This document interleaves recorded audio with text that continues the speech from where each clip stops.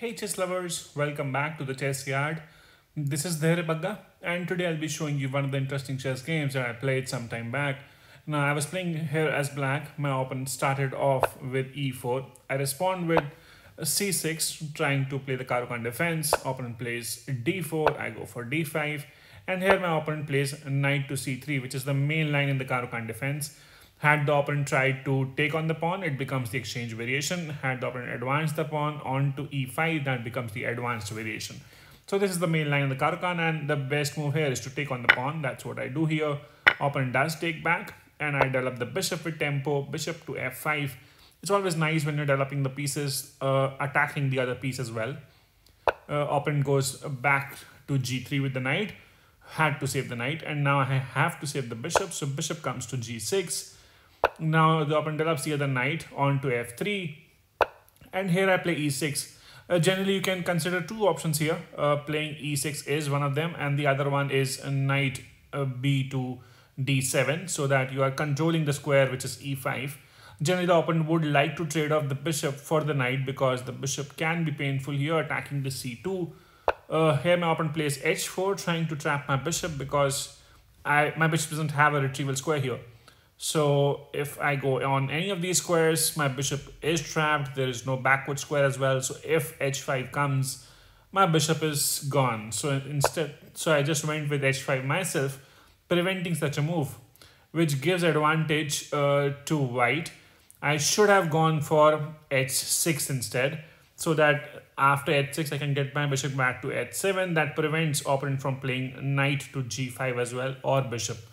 So controlling the g5 square is important. I didn't play it the right way. I went with h5. That's a mistake from my end. But then opponent played a knight to e5. And here I thought, let me not ruin my pawn structure and let me not give the free pawn as well.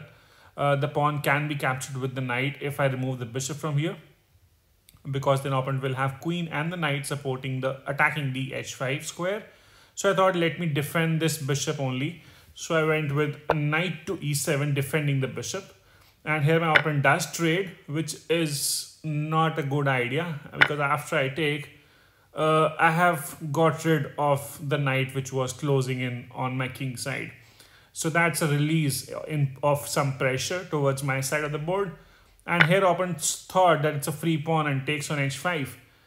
That's actually bad because it's not a free pawn and computer is telling you right now why is it not, because after queen gives a check from a5 the knight is gonna go because I have two attackers now, the rook and the queen both attacking the h5 square, so and only queen is defending it. So it's a lost piece there.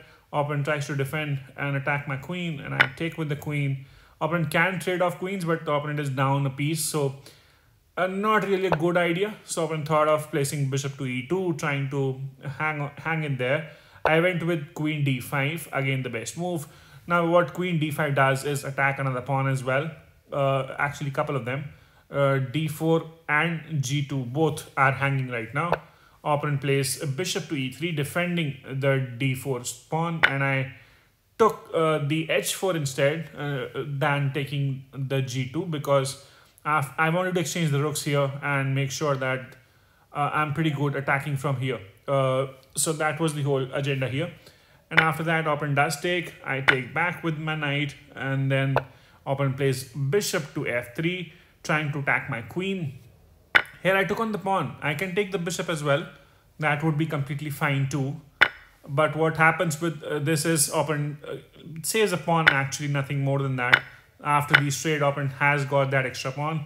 But instead in the game, when I take on the pawn first, it's a check. So opponent has to move the king as well, loses the castling right, or can take with the bishop. Opponent does take with the bishop and I take back with the queen. And now I've got extra pawn. So despite being ahead in the game, always go for extra pawns wherever it's possible for you. Then opponent tries to move king to d2, trying to connect queen and the rook. And then I went with knight d7. Opponent of course doesn't want to exchange queens because the opponent is down. You want to keep your remaining pieces on the board to give some fight, hoping for a mistake or a blunder from the opponent. That's what my opponent tries to do. Gets queen to h5 and I attack the queen straight away with the knight from f6. The idea is now I'm hitting the queen I'm preparing to give a check from e4 as well, and that would be nasty. Opponent puts the queen now onto a5, swinging over the queen, preventing me from castling because my next move would have been to castle and get my rook centralized. So I went with knight instead. Knight gives a check to the king. King moves up, and here I took another pawn and then traded off knight and the bishop.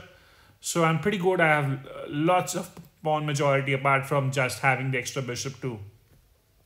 Here my opponent places a rook to e1. I give a check. Opponent defends with the rook, and now I just tried to maneuver my queen from the harm's way.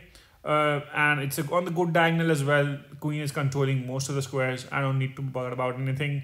Next plans include getting your bishop out and then lining up the rook as well. Opponent here offered me queen exchange.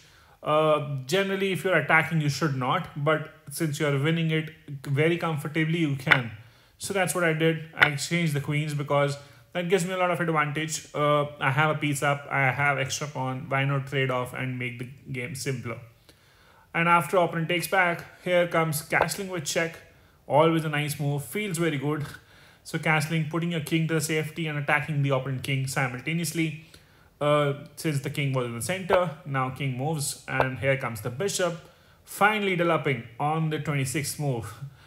Attacking the rook. Opponent tries to attack the pawn there, which I saved from rook d7. Opponent tries to advance pawns from the queen side now. c3 comes up. I play g6. Opponent plays b4. I get my bishop backwards. Opponent tries to get around from the other side of the board. I just come down, preventing any threats, and then a rook to f8, defending the base of the pawn chain. Always very critical. The pawn chains only fall from the base. That's what you have to keep looking for. I am defending the base of the pawn chain, so nothing goes wrong from here. Opponent tries to get the king up. I go with bishop to c7, attacking the pawn. Opponent tries to defend. I went with king d7, c4, and I play a6. Opponent closes the pawn chain from there, doesn't have much options, and then pushes for a4. I place rook g8. Opponent goes up, and I start pushing my pawn forward. And then I just want him to exchange rooks as well. I'm very happy. Doesn't happen, and then I start maneuvering my king from the other side of the board, and then pushing the pawn again, pressurizing him, forcing the opponent to take the rook. That happens eventually, and we trade out the rooks. I take on the pawn, and then just it's a matter of time where I clean up all the pawns, and we are pretty good from here.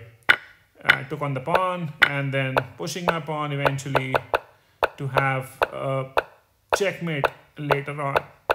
So yeah, I thought I can get another queen as well. So I got another queen here, and then yeah, checkmate from the last rank would have been in the next move where my opponent resigns. This was against a stronger rated opponent, and I liked this game. It was kind of nice to play against a stronger rated opponent, and it was pretty much in control. If you see, I just take up the analysis as well from the computer perspective. Might show some inaccuracies and mistakes, but overall the game was pretty much in control, as you saw. So there was nothing which was going wrong there. Just try to make sure that trades are very critical. You make the trades in the right time. That is what is more important. Average centipawn loss of 12 is amazing, I would say. Only one blunder as per the computer, which you can take any day. So I hope you like the video. Do let me know your feedback. Keep watching and sharing. Do subscribe to the channel if you haven't already by now. And I shall see you tomorrow with some interesting and instructive content. Thanks for your time. Take care. Bye-bye.